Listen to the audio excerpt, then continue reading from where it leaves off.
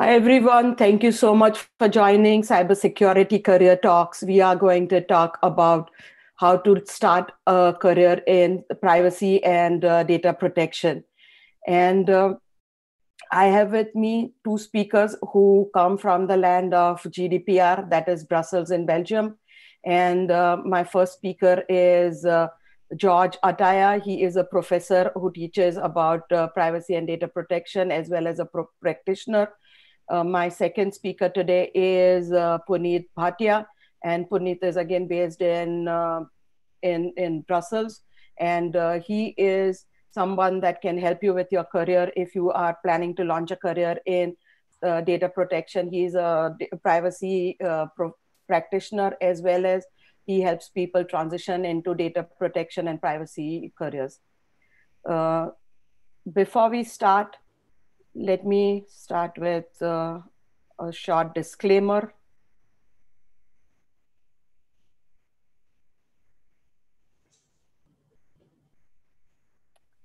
The views expressed in this presentation and during this session are the personal opinions of the participants and do not reflect the official policy or position of their respective employers. This discussion is a volunteer-led effort to contribute to the profession and pay forward the many kindnesses and instances of support and guidance the participants have received during the course of their career. Thank you so much.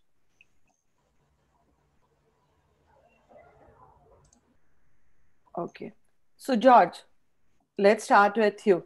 What is privacy, and why are we concerned about it? How has it become relevant right now? Yeah, well, Niloufer, thank you for being here. First of all, I'm delighted to be here with, as well with a prestigious expert in Belgium, Mr. Bhatia. So actually, privacy depends on the country where you are. It is with GDPR, we had a kind of small revolution in Europe where we had to start from a day to another to get major requirements on organizations. Imagine how huge it is for a SME to apply to adhere to GDPR regulations with all its articles, with all its requirements, with all the rights for data subjects. Privacy in different countries is not similar because when we talk about the privacy in countries where the law is not enforced, I remember in Beijing, China, a few years ago, exactly at the time where the GDPR was voted in Europe, and they also were talking in the magazines on in their newspaper in relation to some regulations, but when we look at what it is exactly, it has nothing to do what we call privacy. So it really depends on the perspective, the culture of the country and the ethics of that country. When we talk about privacy, for me, while security, information security and cybersecurity is protecting us from the others, privacy is for me protecting the others from us, protecting the others, those people for whom we hold personal information, protecting them from our bad doing, our disclosing of their data when we should not. So this is, in my opinion, what privacy is. But behind privacy, there are so many activities where professionals today can very much help and support organizations to guide them into being compliant. Thank you so much. And Punit, what do you have to add to that? Why is it so relevant? Why is privacy so relevant? I think first and foremost, thanks Niloufer for having me, and it's a great privilege and an honor to be with two experts, one from my country and in my field, and another very closely related from cybersecurity. So thank you for having me. I mean, privacy, as George put it very rightly, it's our choice about what we share and with who. So we have these days digital footprint. That means we are known by the data we carry along, our name, age, identity, and so on. And who do we give it and who do we not give it, and what purpose do we share it with? That protecting that, ensuring that that remains for that purpose for which we shared is called privacy. So the definition, of course, changes, varies based on law, based on culture, and so on. But essentially, it's protecting yourself, your digital identity. Sure, thank you so much.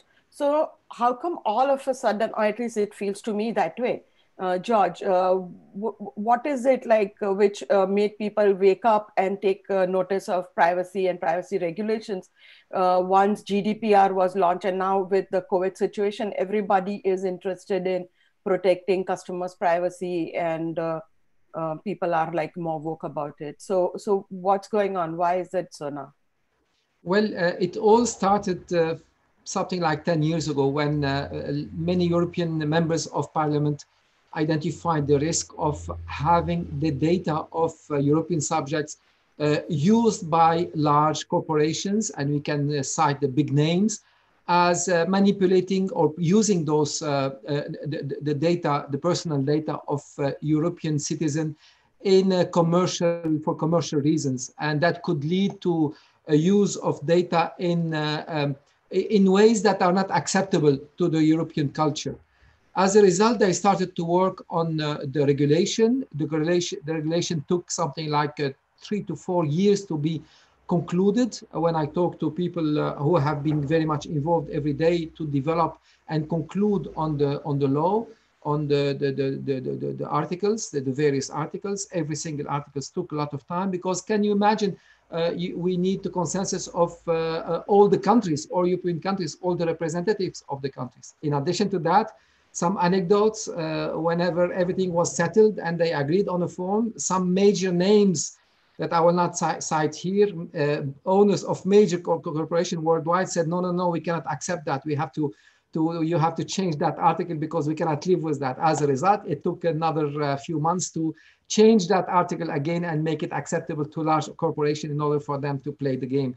So it was quite important struggle, and that struggle managed to be implemented thanks to the model of regulation, European regulation, where it should not be translated into law. A European regulation is implemented from the day that it is voted, and they gave 2 years to corporations from 2016 to 2019. As a result, from 2019 May, every organization in every company, corporation in Europe, including public services, were required to apply privacy.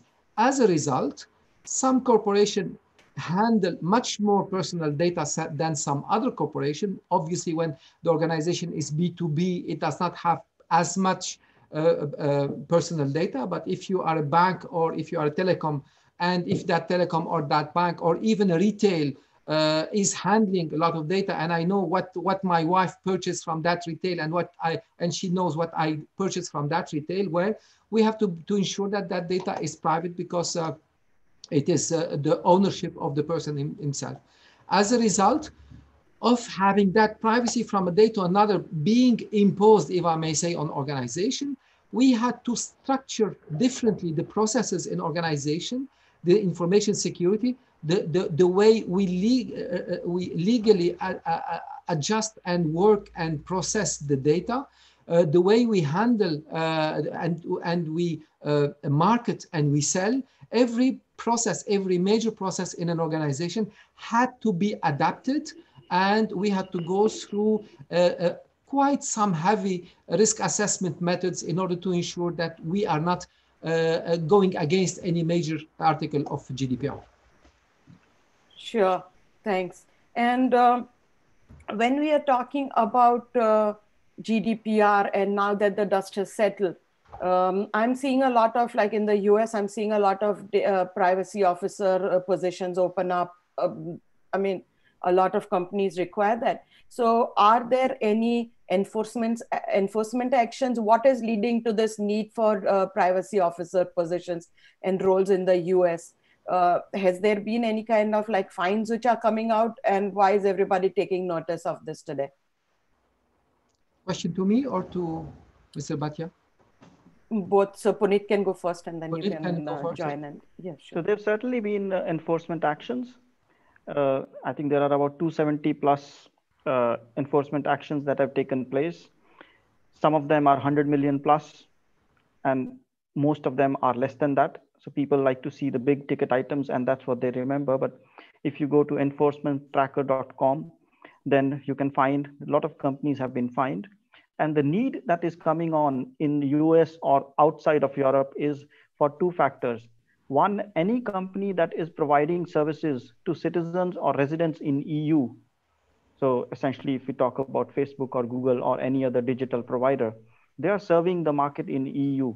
They need to comply with GDPR. And then there are two kinds of roles in which they need to fulfill that requirement. One is having a data protection officer, which is a requirement when they are processing significant amount of data.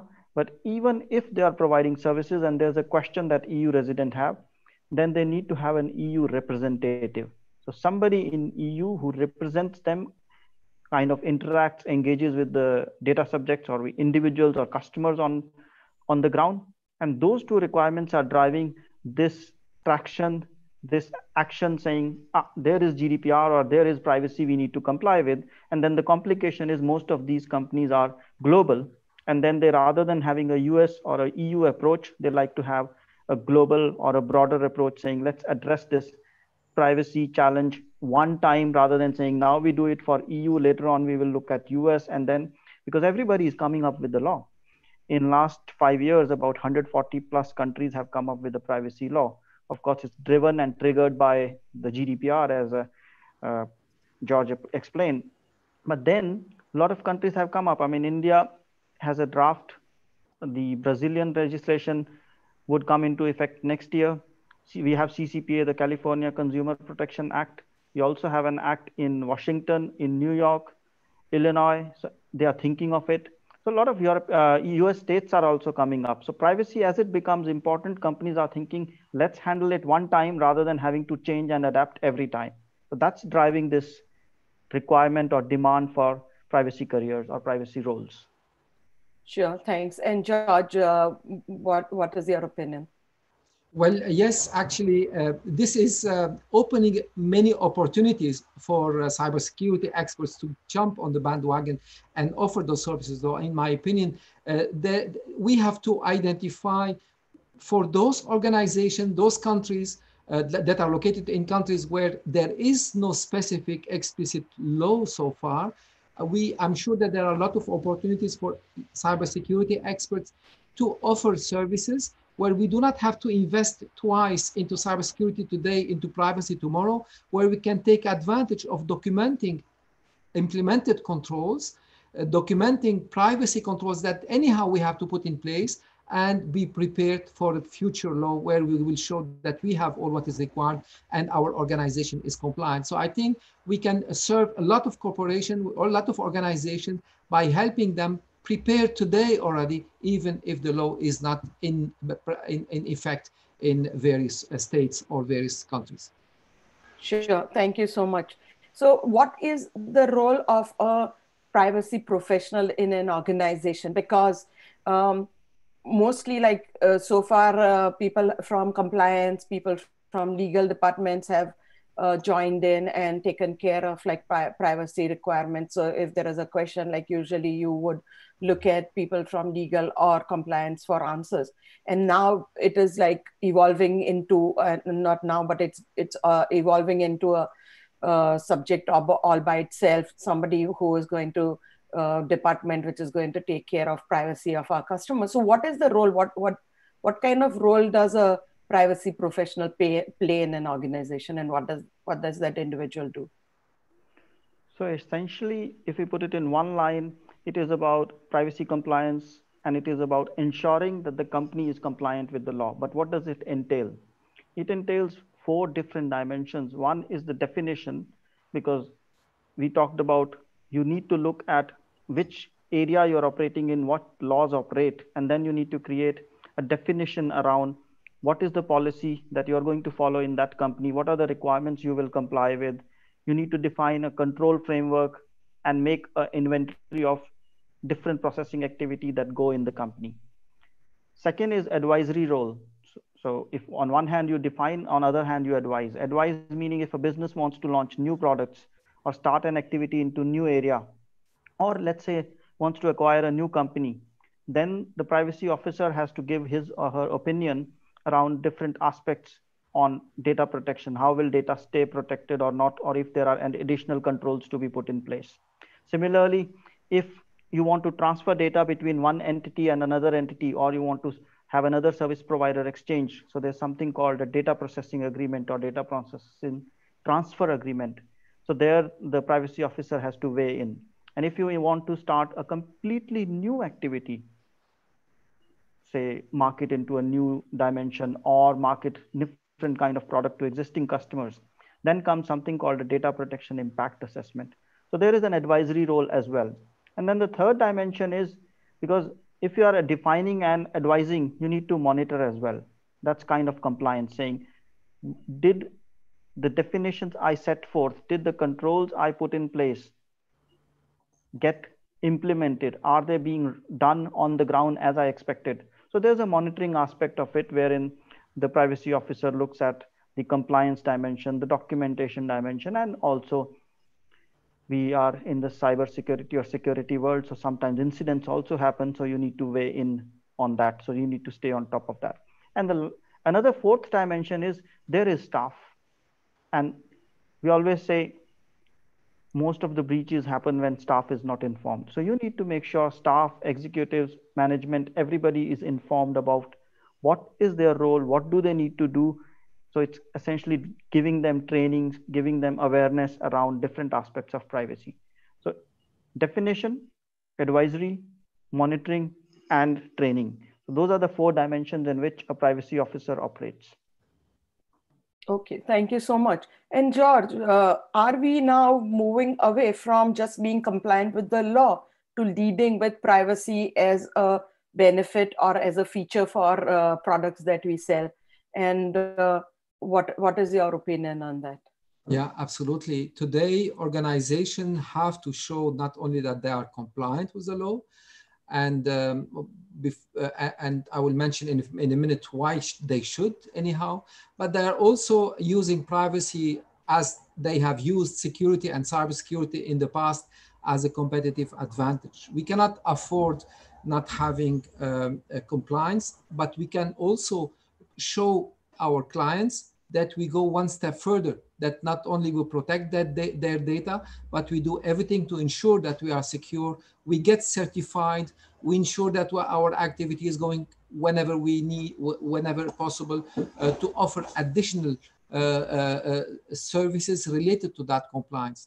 What I would like to mention in relation to not to the potential damage to organization that is not compliant or that may have some incidents that can be advertised. It is important to know, first of all, that the GDPR law and most of the laws worldwide are imposing fines on organizations that do not comply. And fines can be very, very harsh. So the issue is, and I remember I was speaking with our minister in charge of that domain, a good friend of Mr. Bhatia, by the way. And I said to him on a conference, we were speaking together on a conference, and I said to him, you know what, I'm really not very much concerned with you, Mr. the Minister, and the fines that you will be imposing on me. He looked at me and he said, what are you talking about? I said, yeah, because it's too late. He said, what do you mean? I said, yeah, because the reputation damage is much harsher and much worse than any fine that you are going to pay. So be confident that whatever fines we are going to have, the reputation damage, and more than reputation damage, the operational damage. Because if we have had an incident, and if we are required for the law to recover, to repair, to pay back, or to at least inform all those people who have been damaged, then it may be a huge amount, probably even higher than the fine, and as important probably as the damage, reputational damage. Sure, thank you so much. So another aspect of this is that there is a data breach, right? And back in the day, it used to just remain a data breach. But what we are seeing now is that a data breach is now translating into a breach of privacy, because people are like saying, okay, in case of ransomware attacks, etc., that we are going to post this publicly, we are going to dox all these documents. So now we are bringing more complexity into cybersecurity, where both of the two things have to play together. I am now convinced, like whatever you told me, I am like, I want to start a career in privacy data protection. So are there any kind of industries which require this, or can you elaborate, like who would hire me? George, you want to go first? Yeah, well, sure, by all means. Thank you very much. I think it is essential that we identify those sectors, those industries, those sectors of activities that are dealing with personal data, and in locations where there is no effective law, at least a strict law, we have to identify what is the competitive advantage of those organizations who can advertise their respect to personal data and to privacy, personal data protection and privacy.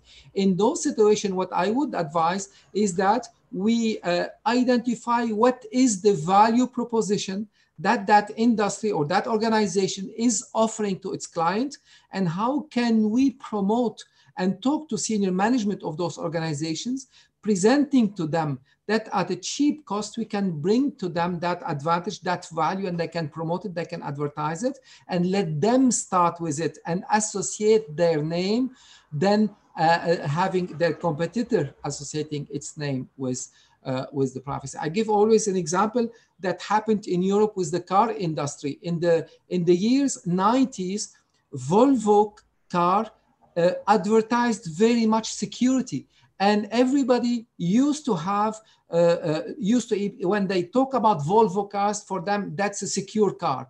And yet test after test, I was talking with the CIO of Renault at that time, the French company Renault, and he said to me, George, you cannot believe it, but from the testing and benchmark point of view, we are the first in the world. I said, then why don't you advertise it? He said to me, useless, because we are not the first on the market, and whatever we do, they will say, oh yeah, they are trying to do it like Volvo. So it will be promoting more Volvo than us if we are promoting security and in cars. So here again, the same. The value proposition to your client is to say to them, be the first in your industry to be leading in that domain, as well as leading in cybersecurity, as well as leading in overall security, privacy protection, and compliance. And I think while 10 years ago, they didn't have a lot of value, today we cannot conceive many industries, not only the banking, not only fintech, but many organizations, many industries cannot afford today not being displaying a security image. Sure, thanks. And I mean, I've worked with Renault Nissan on a few projects, so I'm aware of what you're saying. Coming back to like Punit, so I have work experience. How do I take that? I've got like other certifications, etc. Maybe I don't, right? I want to start a career in privacy and data protection. What do I do next? I think there are 3 steps the way you should look at your career, especially for those who have experience. Even those who don't have experience, still, you have a history that is 15 years, 10 years, 20 years of experience, or even if you are coming out of college, you have some history. So you need to look at that history and find out what are the skills that you can have relevant for privacy. So that's called leverage. So leverage what you have done in the past. If you're in cybersecurity or in law or in IT, wherever you've been, you can leverage those skills.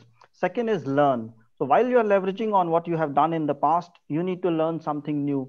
That is, understand the privacy law and understand some of the certification. Then find out which certification works for you and do that one. There are a lot of certifications. Some are for management, some are for demonstration that you are expert in privacy, and some are that you are an expert in privacy from a technology standpoint or a security standpoint. So you pick the right certification, and in combination of that, then you identify where do you want to launch yourself, which jobs, Because when we talk about privacy, typically people think of that it's about being a DPO, data protection officer. But there are other roles, like there's a privacy analyst role which is coming up. There's something called privacy officer or privacy and protection officer. There's the DPO, and DPO also has a meaning, DPO in the company or DPO towards the regulator. And without complexifying further, there's also something called a privacy consultant. So people like George and me, when we say we are practitioner, when we work for a client, then maybe we are playing the role of a DPO, but sometimes we are only playing the role of a consultant.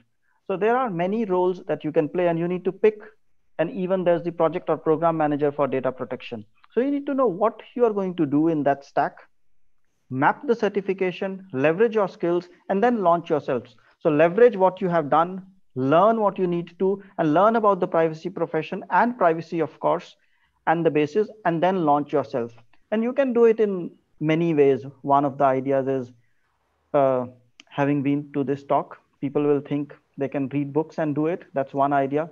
Second, people like me and George or even other universities provide certification and courses. There's also coaching that we provide. So coaching is basically helping you with the steps while you do what we tell you.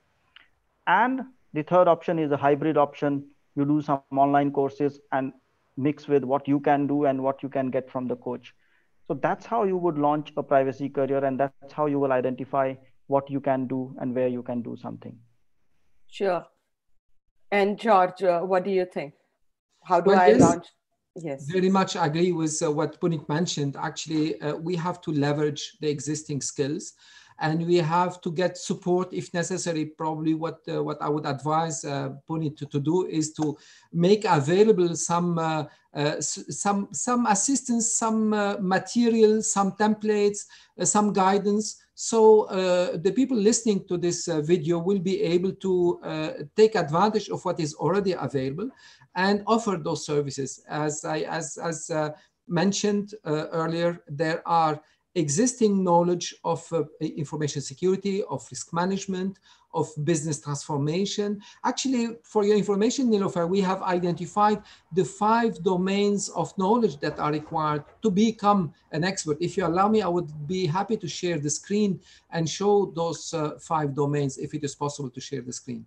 Okay, let me help you.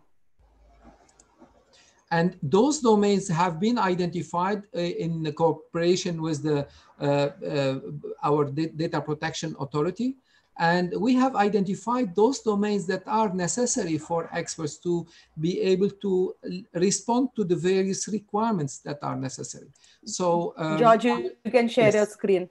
Thank you very much. I'll do it now. So here it is. I suppose you can see my screen now. We have identified 5 domains of knowledge. The first one is the one related to knowing, understanding the law and identifying what are the requirements of our business. The second one is related to how to assess the risk now that we know what is required. How can we do impact assessment? How can we identify the risk that we have today in our current way of working? And what are the action plans that we have to put in place? The third one is related to the compliance transformation. I actually invented the word from digital transformation to compliance transformation, where we talk about implementing all those processes, projects, programs, changes, contracts, awareness, all those activities that are required in order for our organization to adjust itself, adjust its processes, adjust its behavior, and adjust its relationship with client. The fourth domain is related to information security and data protection technology. And the last domain is related to, once we have built everything, related to the operations, to running, to responding to incidents, to breach management. So those 5 domains may seem in some occasions contradictory one with each other. And we have identified for all those students that are lectured by Punit and myself, we have identified that those sometimes cannot conceive being able to do number 1 and number 4, or number 2 and number 5 simultaneously, because it requires something different in your mind and the way you think. So we have identified those 5 domains, and it is essential for a compliance professional to identify, to privacy professional to identify what are from those 5 domains what is missing me in order for me to be able to deliver those services. And it is important for them to build that knowledge and understand that they have to master it, not from the technological point of view, not only from the security point of view, domain 4, not only from the transformational point of view, domain 3, not only from the risk management and operation breach management number 2 and 5, but also understanding the law. And most important, which is most of the time neglected by our technical people, is understanding what are our organization requirements, what is essential, what our CEO, our client CEO should understand, should put as focus, should determine as an essential principle that we have to align with in our organization. And based on that, everything can come afterwards. And based on that, all the privacy project, program, plan could be implemented in organization. So there is a huge challenge to our experts today to adjust their skills in order for them to be able to become privacy professionals, but that is not very difficult at all. Everything is at grab when we talk to professionals in information security, professionals in digital transformation. Thanks. So thanks, George, for sharing these 5 domains, and this really explains a lot, because now I can see visually where I am, and where are the gaps that I need to fulfill. Another thing that showed me was that the 5th domain, it means like even if you are in the business, right, you are in the operation side of things, then you can maybe leverage all the other things and transform your role. And add value by talking about privacy or data protection things. Based on what you showed me, I could have when we talk about privacy, we talk about external compliance, right? But now this tells me that there is a lot of things which are internal, right? So suppose we are launching something, a new product or whatever. We as privacy professionals probably have to ask these questions. Okay, what data are we sharing about our customers? What are we using? What kind of information we are leveraging, right? So this role is, as much as it is an external role, I think it's like an internal facing role also, right? Where we are talking about processing the data of our customers and probably using it. Can you talk, Punit, can you talk about a few certifications in this area and what are nice to have? Well, we have to look back when security or compliance came in about 15, 20 years ago. We did not have a very mature market, and there were very few certifications available. While if you look at it now, the market has matured and the certification arena has matured. So that's the same with privacy. We are in the early stage. There are a few certifications. The leading ones are from the International Association of Privacy Professionals. So there's the CIPM, CIPT, CIPPE, CIPP US, and even Asia now. So that's one set of certifications which are known. Very recently, ISACA, the COBIT, which led to COBIT, has also come up with certified information, I think, solutions engineer, and other certification they are coming up with, practitioner certification. There's also an organization called EXIN in Netherlands, and then we have the universities like George talked about in Solvay. When we teach students, we have our own course on data protection. There's other universities, without giving them branding. I think there are other universities and also other certifications. But certifications is one part of it. Certification means you know it. But when you are in front of an employer, you need to demonstrate that. And that's why it's not just the certification which will get you a job. It's also the other things. Because when the market is not so mature, it's possible that you go and get a certification. But believe me, if somebody with 15 to 20 years of experience in IT or cybersecurity does a certification, vis-a-vis the same certification is done by a college pass out, say in law or any other dimension or any other career, it has a different value. The employer would look at it differently because you bring in corporate knowledge, you bring in experience and how things are managed. So certification at this moment, you can get them. So the entry level bar is low, but the more important aspect is what you do with it and what skills you bring along with it. Sure. And say you've talked about all these training that you and George are doing. How does that help? Suppose I'm like starting off, I'm like new in say privacy, or maybe from other domains. I'm trying to like make a career or launch my career in privacy and data protection. It's not like I want to do like a three-day course and then like go and try for jobs. But what I'm trying to do is work towards more make my basis, make a foundation. How does like courses that you are talking about help me, and where do they take me? Like, do they take me, like show me how things are done, or what value can they add? I think we both will probably add because this is a question which George would have a lot to say, and if he says that, then I won't have anything to say. So if I may start, I think certification is one part of it, as I said, and each certification, it goes good and bad. So same is true for each training. If you are doing a training which is aimed at delivering you a certification, you'll get the certification. And if you're going to a university and getting a course like the 5D approach that George shared, you get a comprehensive view on data protection. But all along, you also need some scenarios, some practical guidance, case studies, and so on. So that's what is the differentiation. And I don't say one is bad or the other. Each one of them have different objectives. But if you're looking for a privacy career, you need to look at something which gives you a certification, gives you practical knowledge, and also allows you to have practical experiences through case studies and other things. Most of the courses that George or I run, they emphasize on all three dimensions, but I let George add on to it.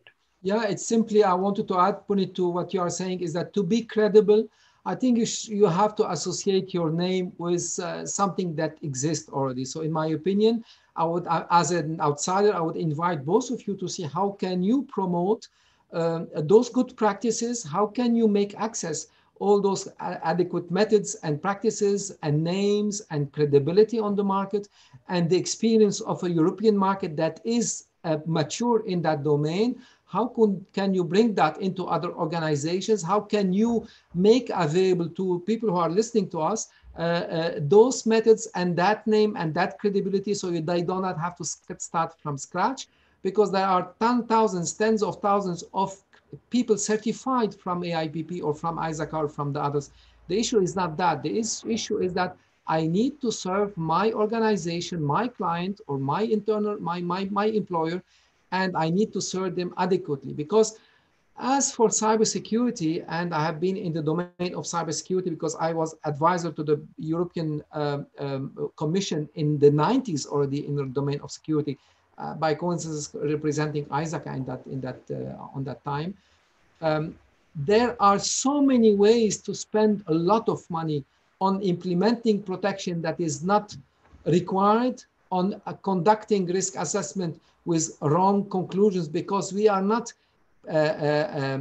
seasoned expert in that domain. I think to be credible towards an employer, it is essential that we associate our name with existing expertise, with existing market like the European market, where we have been through all that, and try to bring to our expert, our audience, those practices, those templates, those models, and how to, for example, simply to conduct the privacy impact assessment, simply to identify and inventory the processes and go through those and identify which one of those requires what implementation to be compliant with GDPR, simply to identify and inventory the data that we have, the personal data that we are sitting on, and which one of those is processed in an adequate way or not, simply by identifying which instance of my database is residing where, with which supplier, and when is it processed, and how much I have a liability because it is processed. I'm giving some examples now, but all those cannot be invented from day to another. All those are practices that we have to go through very professionally to ensure our employer, to give insurance to our clients, that we are doing it adequately, and that we are focusing on what is essential, that once we are spending 20 days or 120 days into implementing compliance, we are bringing the most out of it. Right. And if I may add an example on that, I was talking to a couple of students a few days ago as part of my coaching. And what happens is these are students in law. They've done privacy and IP law. But what they know is all the terms that George is talking about. They know there's a data inventory, there's a privacy statement, there's a data protection impact assessment, and they know all the theory about it. But when you ask them to write a privacy statement, conduct a data protection impact assessment, then they struggle. And that's where the role of a practical coach or a course comes along. And that's what we bring in when George and me talk about. We help them with these practical experiences apart from gaining those academic or theoretical aspects around it, saying, this is data protection impact assessment, this is how you do it. But when you get in front of 10 people and there's a marketing manager telling you, no, I don't want to do it, that's when the fun starts. And those are the practical experiences that you need to look at when you're looking at courses or coaching. Sure. Thank you so much. What I've noticed is that like in the last 5 years, people were not there are not many roles separately available in the US market, but now that is picking up. And that's why I brought both of you here to talk about how a person could get into a role focused on privacy. When we are talking about a specific role, right? When we talk about a privacy role, what do you recommend? Like people from say maybe IT domain, or people from, is there a particular niche that is more apt at this, maybe from internal audit, or people who got risk and compliance background, or can anybody learn, acquire, like you said, right? Leverage, learn, and then probably study towards certain certifications based on what they're trying to do. Can you advise someone today who's listening to us, which pathways are available, and is there particular path, or can anybody who's set their mind on doing something go through this process and launch a successful data privacy career?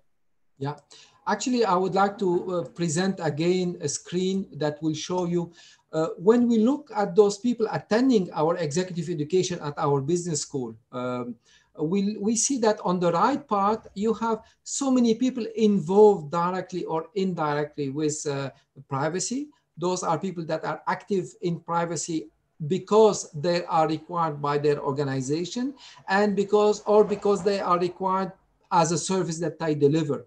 So we see that we talk a lot about the data protection officer, for example, but we forget before last one, the process owner, because at the end of the day, the ultimately responsible person is the CEO and the owner of the process. I'm a human resources manager in a large corporation. Well, I'm owning the process of dealing with many data, personal data, and I'm responsible to protect that personal data. So we talk about process owners, we talk about project managers, we talk about legal counsel, lawyer, etc. Now, the skills that I have mentioned previously, those 5 major skills that are required, imply that many people can become expert in privacy, or many people can, even if they are not necessarily auditor or information security professional or data management expert or process expert, they can become responsible within organizations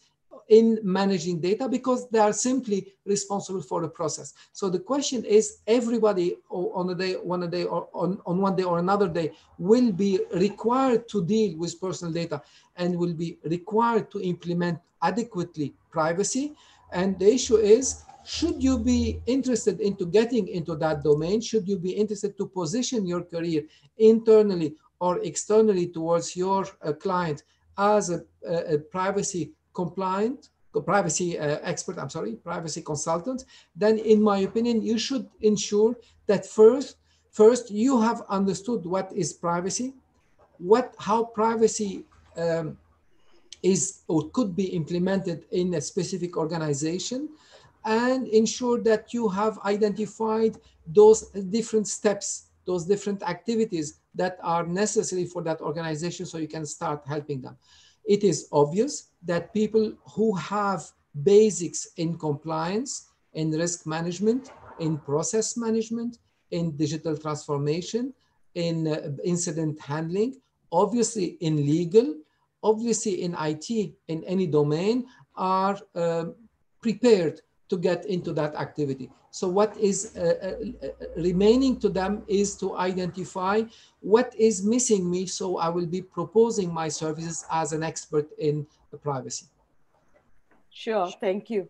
And now we are like coming to the end of our live stream right now. This was great information, but what does somebody do if they need to get in touch with both of you? And I think you've prepared, Punit, you prepared something, right, for our viewers today.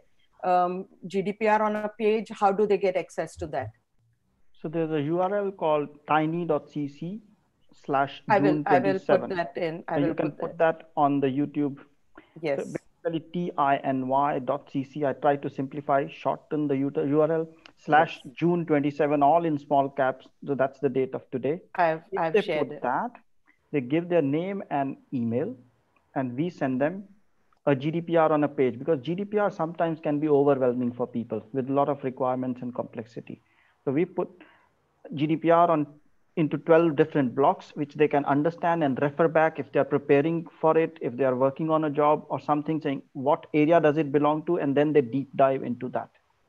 And again, George and me consistently work on, and I think you are also working on coaching, guiding people. So what we can do is, if they want to get in touch, they can ask us. And when we launch a course, I'm working on creating some online courses. George already has a course which is in person on the data privacy in the university. So we can give them insights, information on that as well. So if they log in or just give their name and email, we will keep them updated on what's happening. I would like to add, if you allow me, Niloufer, that do not forget that in whatever market you are in today, if you are not located in Europe, you have a huge opportunity, because many organizations, many companies are offering services to Europeans. And as Mr. Bhatia mentioned earlier, you are required, when working with European subjects, when dealing with data belonging to European subjects, you are required to implement GDPR. So every organization in the United States, wherever in Asia, Africa, Europe, outside Europe, I'm sorry, that is dealing with European subject data is required to be compliant with GDPR. So I invite all of you attending this video to identify organizations around you that are working with Europe and see how can they benefit from what Mr. Bhatia mentioned as tools, information that they can make available to their client, so they can offer that opportunity that is easily accessible. At that time, you should not come to Europe in order for you to have access to a DPO or an expert in GDPR. So George, are there any specific career-related sites for privacy experts? Like, are there any job sites which are available, which are like displaying only privacy-related careers? For the time being, I'm involved mainly in Europe and in Belgian market. So I have a site that is called the DPO Circle, but it's limited only to Belgian nationals. But I'm convinced that there are so many sites that are available. I invite everybody to get into the official sites of data protection authorities. For example, the European Data Protection Board. If you look at European Data Protection Board, you will see all the publications of the European Data Protection Board, which is the overall European authority. That is a combination, that is the association of the national authorities, and that publish on a regular basis information and directives related to guidance related to the implementation of GDPR. But I think I would more rely on information that is provided, for example, by Punit Bhatia, where you have a focus on all those useful information that are directly useful by everybody. Because if you are not a lawyer, and if you are not specialized into legal aspects of data protection, I would rather rely on professional pages like the one that is mentioned earlier. Sure. Thank you so much. So next week is 4th of July, and we will not have a live stream on that day. It's like the birthday of the US independence. So we will skip that Saturday, and we will meet on the day, the week after that, which is the 11th. And I look forward to having everybody back again here with another episode of Cybersecurity Career Talks. Thank you so much for joining.